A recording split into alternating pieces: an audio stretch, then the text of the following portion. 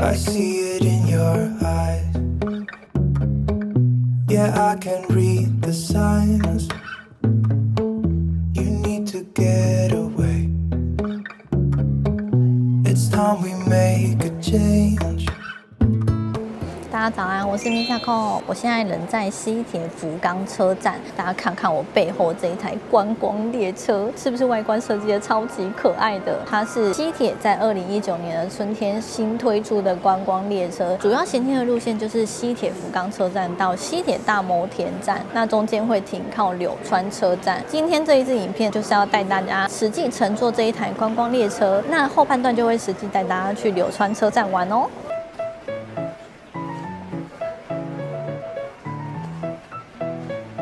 这一台观光列车的特色，外观是红色的网格的条纹设计，它象征的就是厨房的抹布，是不是很特别？这一台的风格真的跟其他我以前坐过观光列车都完全不太一样，反而是走一种比较时尚现代的感觉。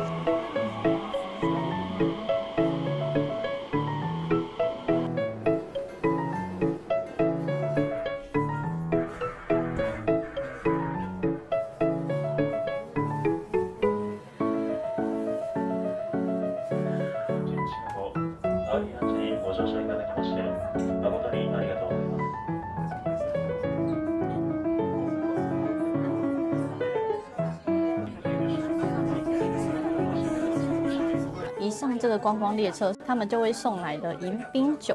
那他们的迎宾饮料有2种可以选择，一种是有含酒精的，用福冈的阿妈欧官网的草莓所做的气泡酒。如果你是不喝酒的人的话，你也可以选择他们的红茶。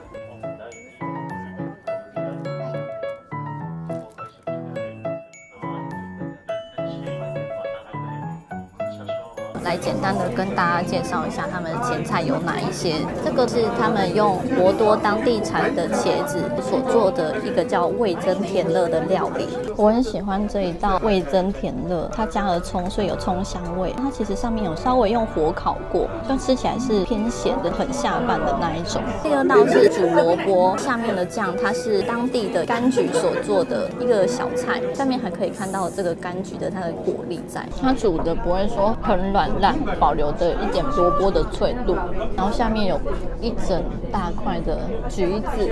第3道这个超特别，没想到第一次在观光列车上可以吃到河豚。最后一个上面是培根，下面就是有加了洋葱的冷汤。这种鸡肉超软的，而且它给的很大块，好吃耶。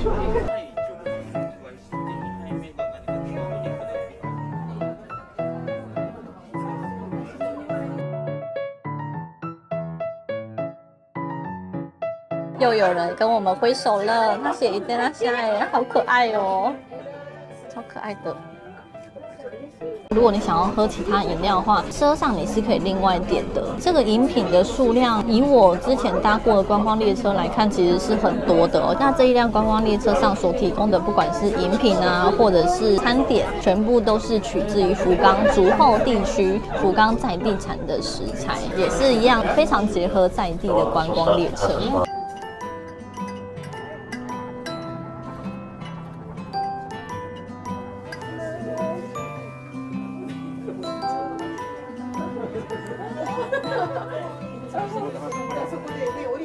这一辆观光列车在行经一间章鱼烧店的时候，里面的店员会很亲切的跟观光列车挥手。听说这个不是西铁他们安排的，他们是自发性的，到了定时的时候就会出来拿着大布条跟这辆车挥手。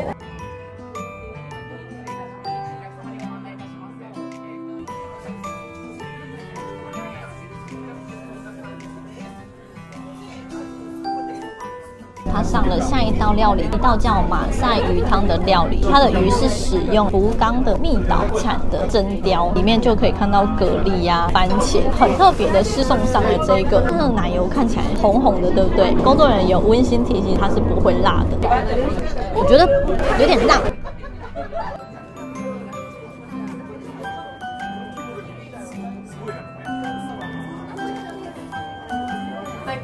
約30分ほど停車いたしまして、ご乗車列車発車時刻11時40分でございます。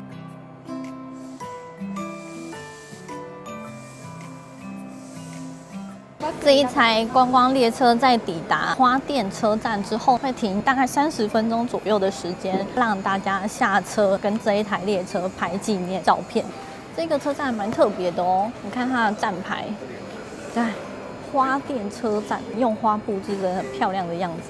这个颜色，这个薄荷绿，其实在日本蛮少见的，是西铁他们特有的电车的颜色。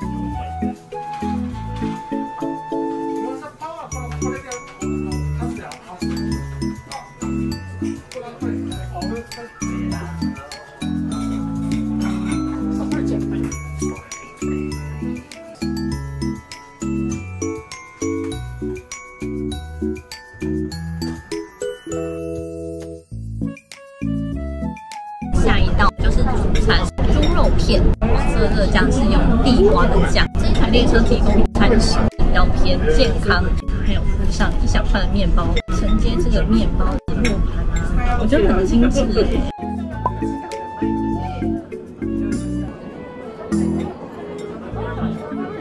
我好喜欢它这个地瓜酱哦，吃起来甜甜的。它本身这个猪肉排比较偏咸，味道比较偏重一点。那沾的这个地瓜酱，反而有点中和掉咸的味道。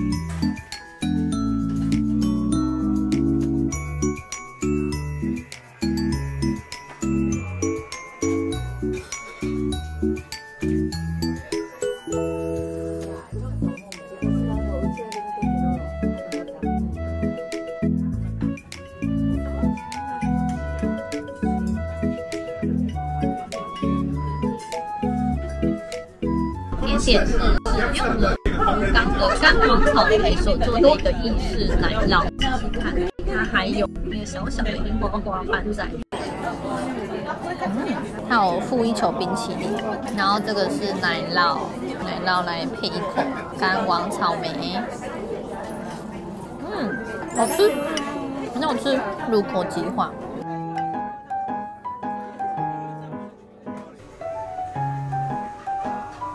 车之后，你的座位前方工作人员就会给你一些单子，这边就可以直接选购你想要的周边商品。那如果你是要看食物的话，我刚刚跟工作人员借了食物来拍照。这个随行杯的容量是350ml，这个钥匙圈就是我这一次搭乘的 RAIL KITCHEN 的这个观光列车的钥匙圈。这个西铁跟他们一般列车的这个钥匙圈也是非常可爱。它其实也有资料夹。它有3种，其实它的周边商品我觉得算是偏少。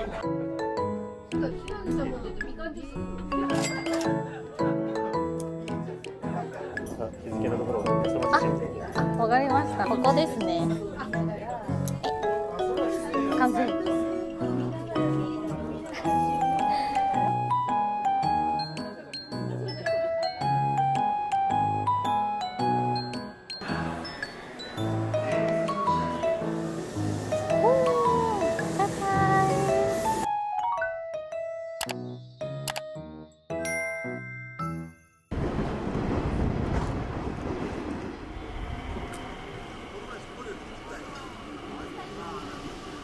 我现在在这边等巴士。柳川最有名的就是他们的游船体验，因为我这一次没有要搭游船，我想要直接去有聚集很多有名的鳗鱼饭的店，还有我想要去的玉花的那个庭园。从这边走过去的话，大概20几分钟。巴士的班次还蛮少的，1小时才一班。大家如果来想要搭巴士的话，要抓一下时间，或者是你也可以直接选择搭计程车。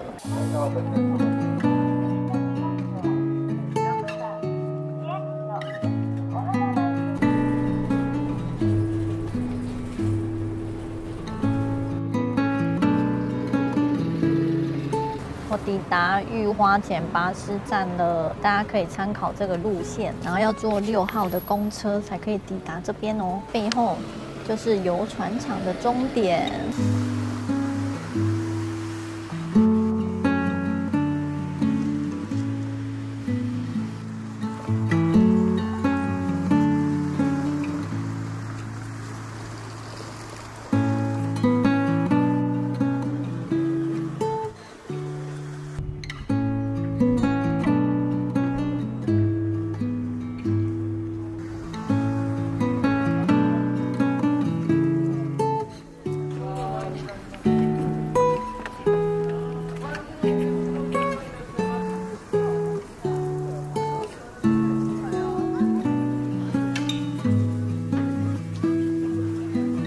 我现在已经抵达柳川最多游客会来的地方。柳川它是位在福冈县比较南边的地方，因为保留了几百年前的城下町的风貌，所以很多人来福冈玩的时候会特地来柳川这里感受一下它这边古色古香的气息。而且来到柳川一定要做的就是我背后游船，搭这个船然后游整个运河，大概游船的路程1小时左右。船夫呢，他就会在游船的过程中为你讲解柳川的历史，还会唱歌给你听。其实这个运河呢有900多公里，这个护城河被保存得很好，现在呢就是作为观光用途。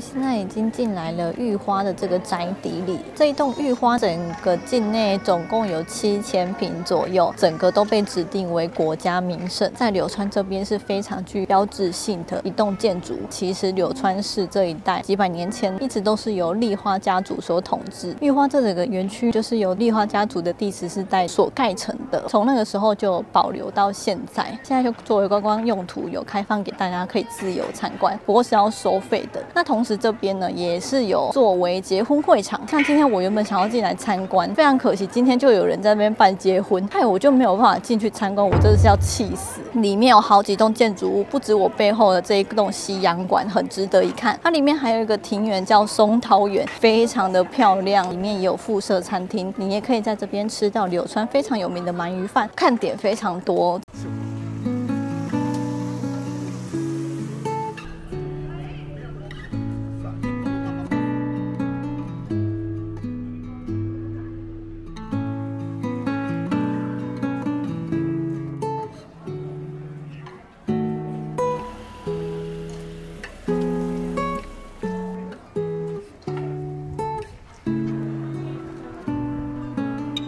说到柳川的鳗鱼饭，我最推荐的是若松屋，它到现在已经有160多年的历史，可以说是柳川当地最有名的鳗鱼饭的餐厅，客人是多到要排队叫号的。但是我觉得它店内座位还蛮多的，就算排队，大家也不用等太久。那因为我现在肚子还很饱，就没有去吃，想要直接去喝下午茶。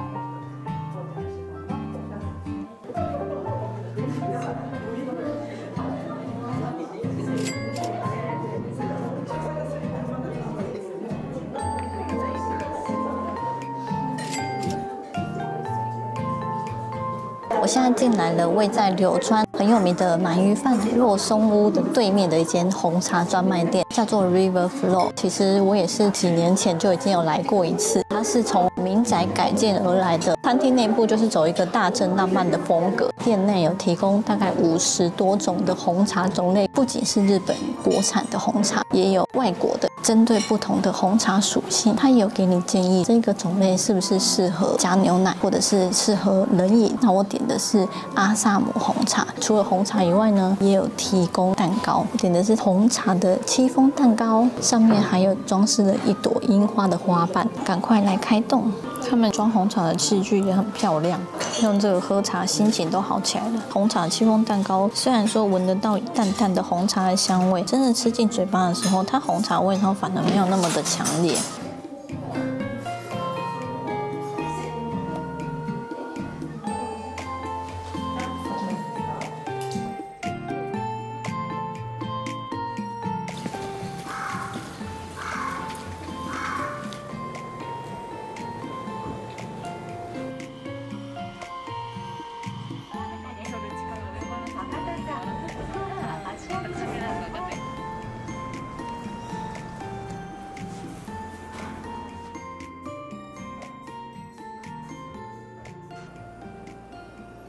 大家，我现在已经从柳川回来，抵达我今天晚上住的饭店了。这一间饭店的名字叫做 Hotel HAKATA， 很靠近福冈市区，像是博多运河城、接天神社，都是走路就可以到的距离。我这一晚订星期日是一晚不到1万块日币。大厅一走进来，房间一进来，整体都非常的新。它的墙面用的是比较深色的木头色，墙壁啊、门啊，让人感觉又有点融合了黑灰色，整体的感觉融合的非常的好，非常的舒服。挑选的备品也都蛮有质感的，像是我一进来左手边就可以看到放了2罐水，然后那个水看起来也是不简单，不是一般的矿泉水。再来它用的热水壶好漂亮哦，尤其是它按压就是要加热的那个按钮是透明的，透明的部分我特别的喜欢。把手的部分是做木头的，马克杯的容量是比较偏浅一点的，杯子的设计重量也非常的有质感，但它杯身是没有任何的 logo 的，所以我也不太知道到底是哪一家。在基本备品的部分，洗浴用品部分，它有2条毛巾、2条擦手巾。那它的吹风机呢，也是用非常有名的 Salonia， 也是非常好用。我自己本人家里是用白色的。洗面乳、卸妆乳、化妆水，你这些都要自己准备。它没有附睡衣，但是基本的牙刷、牙膏是有的。厕所呢也是非常的简单，它只有提供淋浴的空间，而且我觉得它的淋浴空间设计的蛮漂亮的，连里面也都是深色的木头色。我觉得它床头，大家有看到吗？床头的灯光，我觉得也非常的温馨可爱。以上就是简单的房间开箱。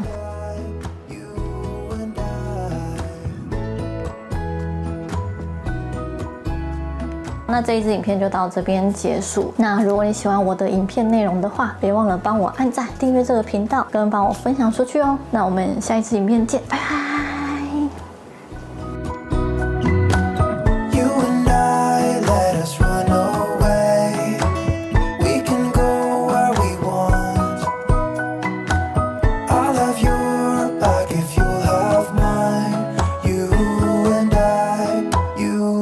and I